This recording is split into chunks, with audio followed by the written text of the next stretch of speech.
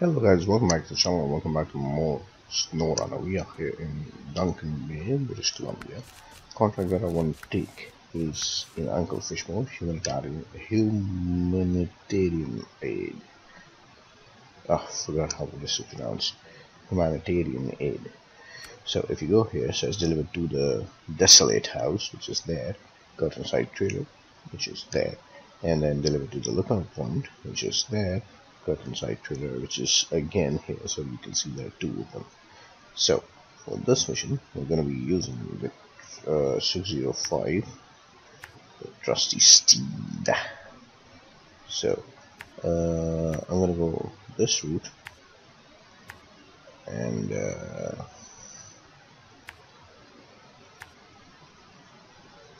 go this way to get this trailer. Then I'm going to attach this trailer. I'm going to come back to this route, leave this trailer here, then go all the way up through whatever, and then go this way, and then there's an opening here in between the trees, so we go here and then up, and then go back the exact same route, blah blah blah blah blah, come here, attach the trailer again, and then go deliver it there. So accept this, change to right time in the morning, 605 with a settle high. Let's go.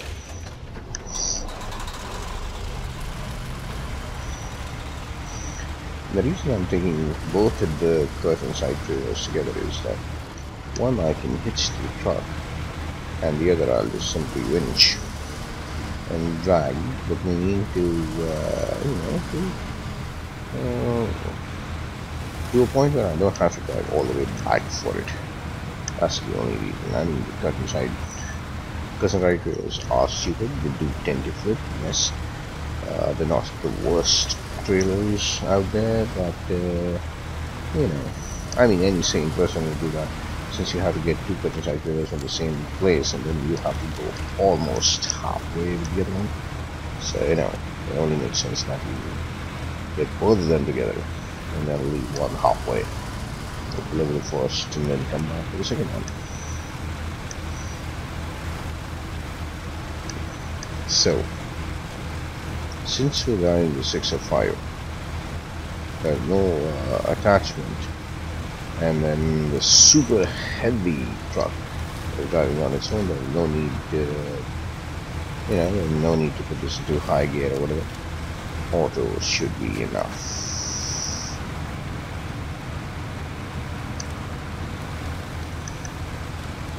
Let me just put the pedal to the metal and let it be. There is a section coming ahead with the rocks, but I think I have discovered that if you travel through that section, keeping the truck on the left, then it is possible. It is possible without even you having to stop, and that's how the Ron passed through it. Hopefully that's how the Zig's gonna pass through it. We'll see soon enough. That is, this is the section I'm talking about. Just keep it to the left. Simple, easy.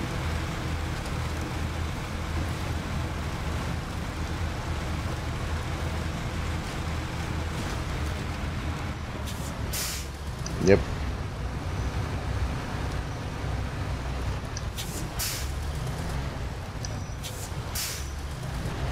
It's funny how the Ron passed and the Zix is struggling. But, there are rescue points, so it's not the end of the world. You just do this, and that, and then that. So that's it. This was the hurdle on the entire route. Then there's another one when we go up the zigzag road with the trailer. I don't think that's going to be too much trouble. I think I've driven that past there before. I vaguely remember what kind of terrain that is. It is similar to this what we just passed, so I wouldn't worry about it. And especially since we're driving the 605R, bring it on, I would say.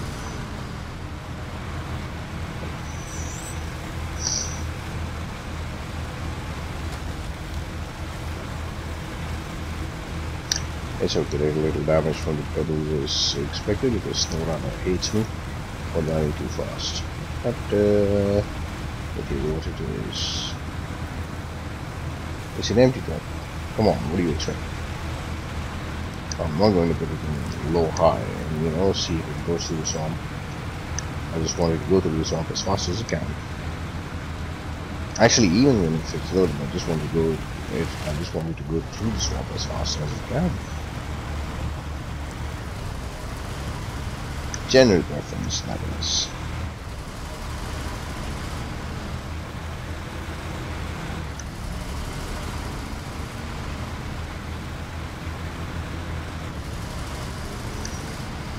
There we are. The curtain side trailer pickup point is visible now. We are close. This is where we have to leave the first trailer with and go up.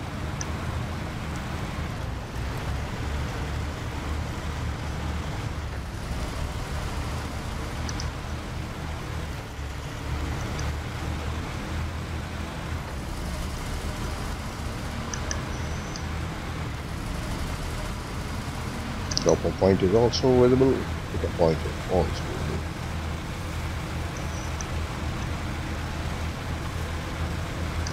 So now, some people would say that, you know, 005R is a total overkill for this mission, and I do agree in some way it is, yes. But how the structure behaves when it's pulling those curtain trailers, plus the zigzaggy route up. So I needed some fuel, and fuel is actually the reason why I did this. I would have gone with the Tega, I mean the Tatra, but yeah, you know, with the Tatra being slow with the off-road gearbox, and since I had to do multi-purpose to get it up to speed, and then I don't know the terrain that I'm passing. So all in all, then I just, you know, I just opted for this. And yes, it is an overkill. Just to clearly add, yeah, it is an overkill.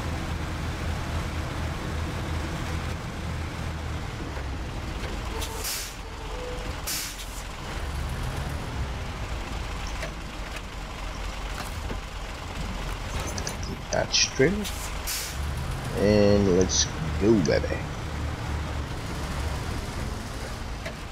And this is the other trailer that we want to take, so we'll take with us.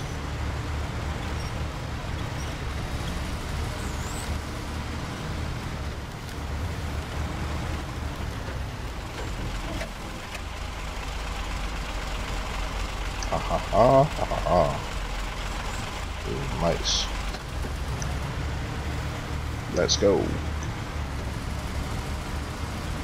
I see I'm still doing 99.6 liters per minute, which is actually pretty cool.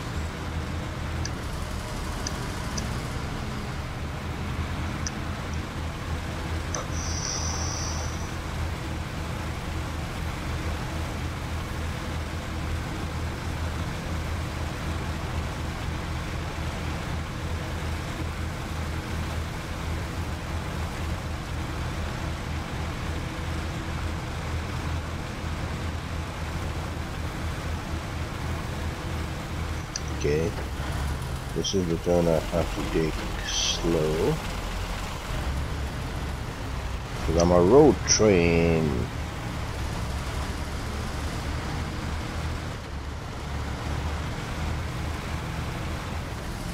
And if the other trailer goes through, which it did, thankfully, that is what I want. Now I can even leave it here and, you know, come back. But I will leave it where I have initially planned it to drop it.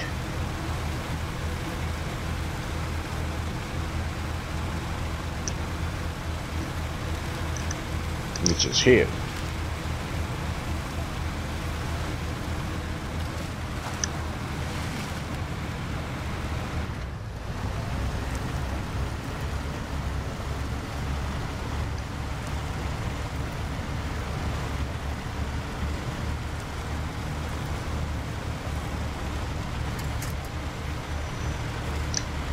then we go up, up, up, up, up, up, up.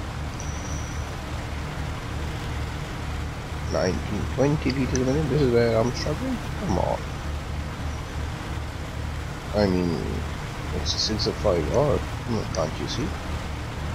I can do a coiling tube trailer here and not get bogged down. I have so much power. And I'm being dragged down by a curtain side.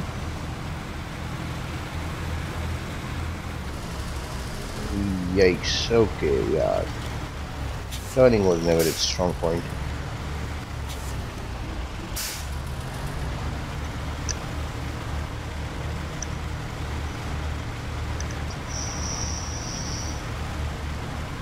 The liquid fuel consumption 19 liters a minute for just a curtain side here. I mean, that's not even heavy.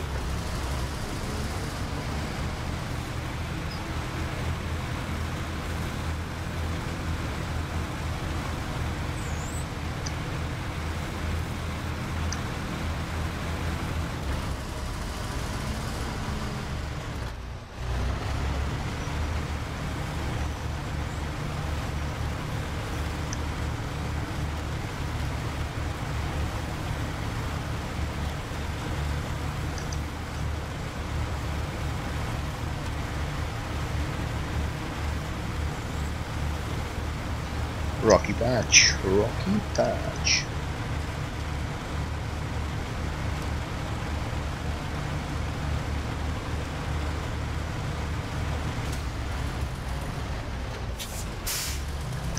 Okay, you won't let me pass it in high gear. That much I figured on my own.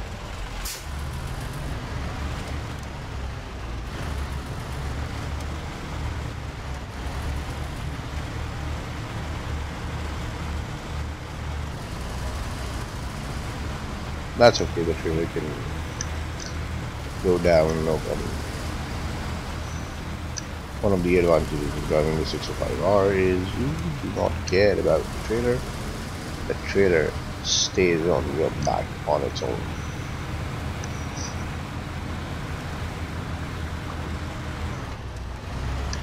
At least giving me one or two trees in the distance, you know, to as a beacon of hope, you know, that all is not lost, even if the 605 struggles for grip, then you can winch it. Which, in my ego, I won't.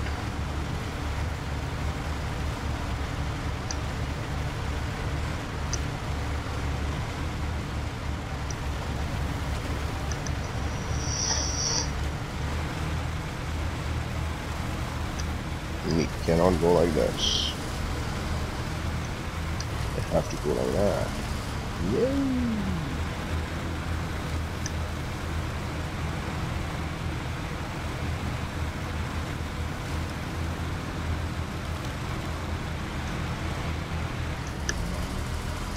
It's actually not that bad. Now that I'm through most of it. The only thing that I need to consider now is the entrance to the desolate house. But then again, I've entered a desolate house once before. So I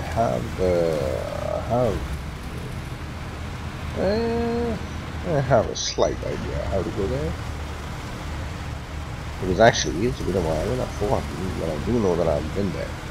So if I've been there once, you know, I've been there as many times as you can count. Gazillion, trillion, quadrillion. I don't even know what's more than a quadrillion or gazillion or whatever. So yeah, 233 with fuel remaining. We are through. We just have to go to this house, which is there.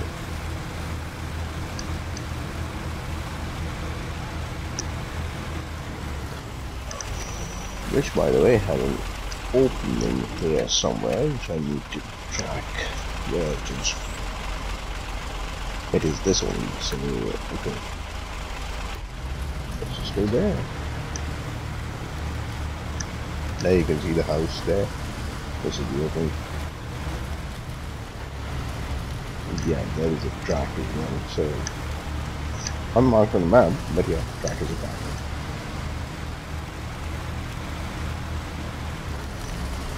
And then we go and deliver it to the desolate house. There you go. Excellent. Stage is complete.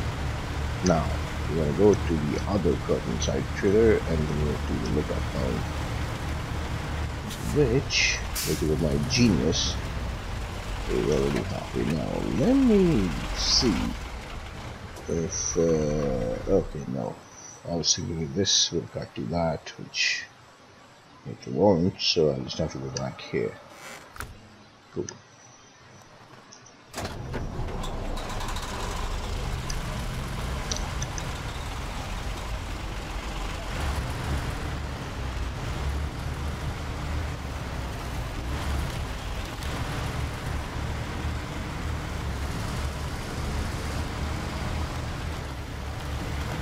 Okay, where are my markers? Alright, I don't know the markings.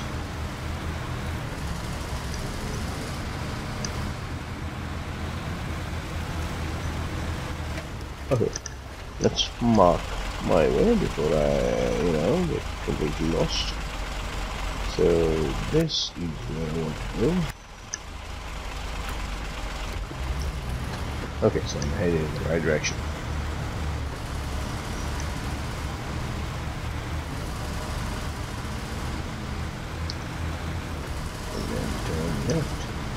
I could have done this without the marker also if I only had known that there's a track that I have to follow. Zigzag track, yes, I know. I just came from here. See, I may be going way too fast for my own good, but yeah, it's an empty truck, so what do you expect?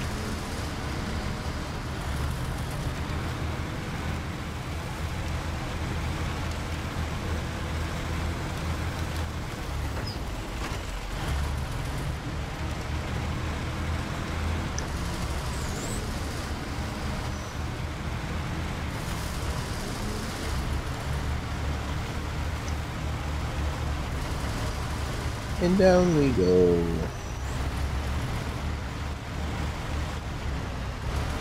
Come on, you're supposed to put disturb. I'm not asking you to do something that you cannot.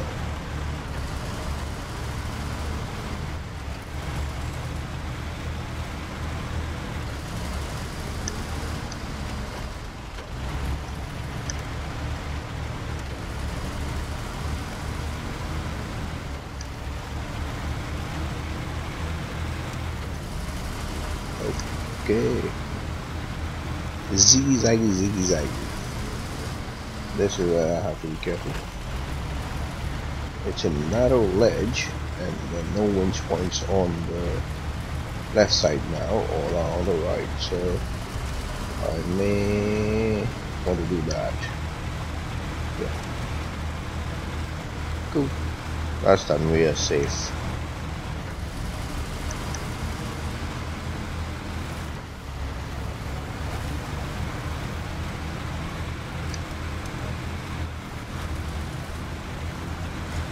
Then we go there and oh wow, I don't know what happened there.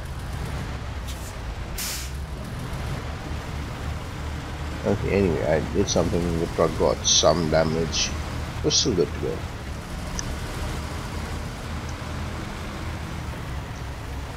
Onto the local point with the other trailer. Where is the other trailer? Well, the good thing is I don't have to hitch these trailers in order to clear them. I can just drag them there.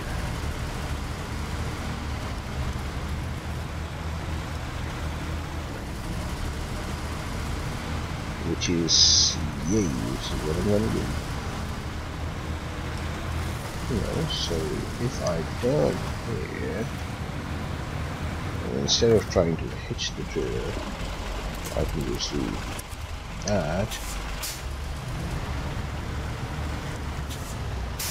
And then just drag it there. Delivery is still a delivery, hitched or not.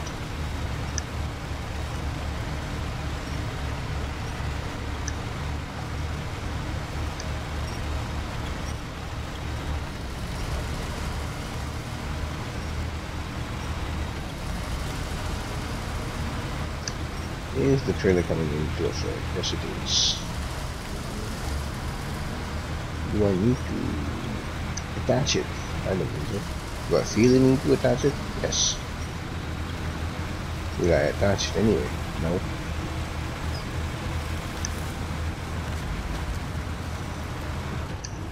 You know what? I will attach it anyway.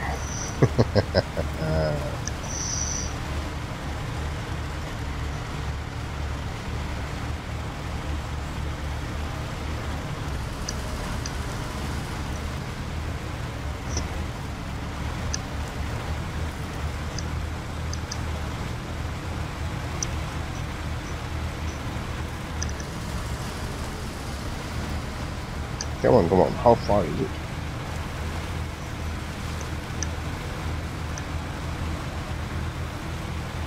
Just a little bit more. And then we're done with British Columbia. I mean, not British Columbia, we're done with Duncan Bay. Now there are 3-4 contracts remaining and all of them are in North Peak. So yeah, we'll be heading there next. Let's just deliver this first. That's such a narrow entrance for such a massive truck. Were you expecting me to deliver this in a Scout?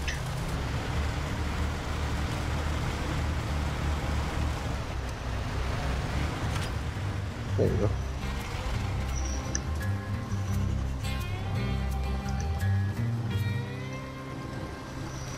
So, humanitarian aid is complete. Local residents are grateful and generous pay for your community service. So 6660 for experience and 6250 for combination, which is well worth it. So yeah, that's how you complete humanitarian aid. Thank you guys for watching. I hope you like the content I'm creating. Please like, share, and comment to the channel if you haven't already. Up there, so every day. And if you made it this far, thank you so much. I will see you in the next one.